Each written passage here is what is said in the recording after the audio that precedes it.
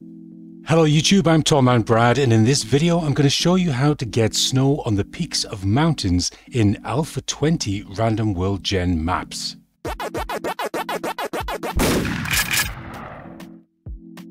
So I've already done a video on how to edit biomes and draw your own if you like, but that video didn't show you how to get the snow to appear on peaks, so that's what this one's all about. Let's come out of there and have a look at the folder where we have created a new world using Alpha 20's own built-in random world gen. So here's one here that I made just the other day called New Kanawha County, and if I open that up we can see inside there's the biomes map, and it's not good. So how exactly are we going to fix this? Well, we're going to use an old friend, KingGen. Yeah, it's still extremely useful. Let's open up KingGen. Then we're going to go into advanced settings and make sure I've reset everything just so you can follow this nice and easily. The first thing we need to do is extract the height map from the map that Alpha 20 made. And yes, you can do that, and you can edit it as well. More on that in another video. But what we're going to do here is we're going to convert the height map from Alpha 20 to a format that KingGen can read. So if I go to the right hand side here, it says raw to 16-bit, click on that. And it's gone to, because I've looked at this just a moment ago, it's gone to the folder where New Kanawha County is saved. You'll find that by going to %appdata%, hit enter, go into 7 days to die, generated worlds, and there it is, New Kanawha County. And the file we're interested in is this one here, that's DTM. So it's a raw file. We're going to open that. KingGen's going to ask where are we going to save the height map version of it. Well, we'll save it in the same place just for convenience so we know where it is. And I'm just going to call it HM for height map. And we'll say save. We'll give that a second. And once it's done that, the next thing we'll need to do is to tell KingGen that we're going to use that new height map to create our new world. Now, we're not interested in the world that it creates. We're really just interested in the biomes. So we go to Advanced Customization, Custom Height Map, say select, find the same again, App Data, Generated Worlds, New Kanawha, and there is the height map in a format that we can see in a thumbnail there. So if I open that up, it's loaded that in. There are a couple of things I'm going to change now here to get it to do exactly what I'm after.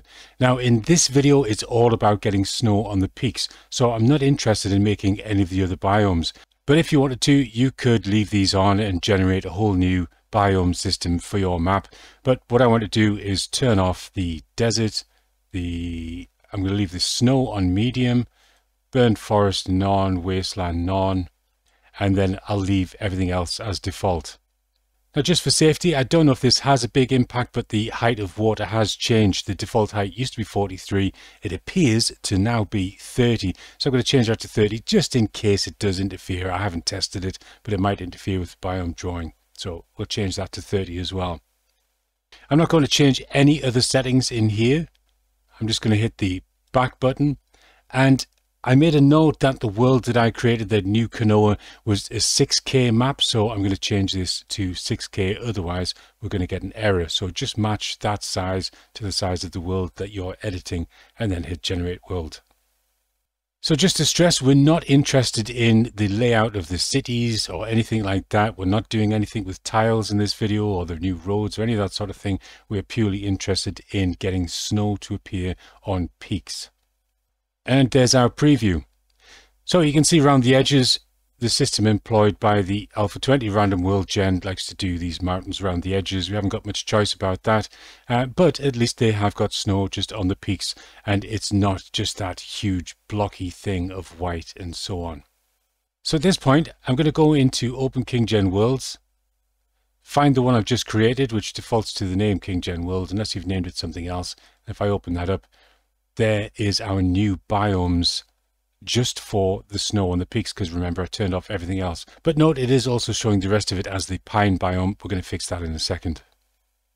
So I'll close down that preview, and what I'm going to do is just right click on that and say open with GIMP. Now obviously use whatever photo editing software you are happy with, but just to point out again that GIMP is free and it's nice and easy to use. So there's our new snow biome map, if you like, and I'm going to add this to the existing biome map that was created using a20 random world gen. So if I go into the File Explorer, into New Kanawha County, there's the nasty one that it made itself. If I right click on that and also say open with GIMP, we'll see that that should pop up there. There it is. So now going back to our first one, our new one here, there's something I need to do that'll make life that little bit easier for us. And that's just to go over to the side here where the layers section is, do a right click on this and say add alpha channel. Without getting into too much detail, all that's going to do is allow us to make an image that has a transparent layer to it. So if I just say add alpha channel, it doesn't look any different, but you'll see why I've done that in a second. Next, I'm going to go into the magic wand and click on what is the forest biome area. So it selects all of that, and you can see by the little marching ants, whatever they used to call them, that it's selected only the green area. And then I'm going to use the delete key on the keyboard to completely remove that. So that's left us with a transparent PNG that only contains the snow.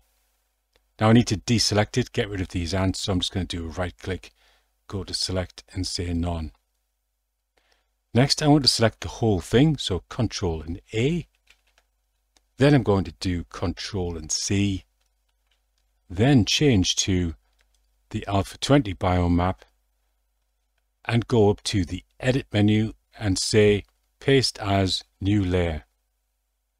And you can see what's happened there. It's added those snow to the peaks to the existing map.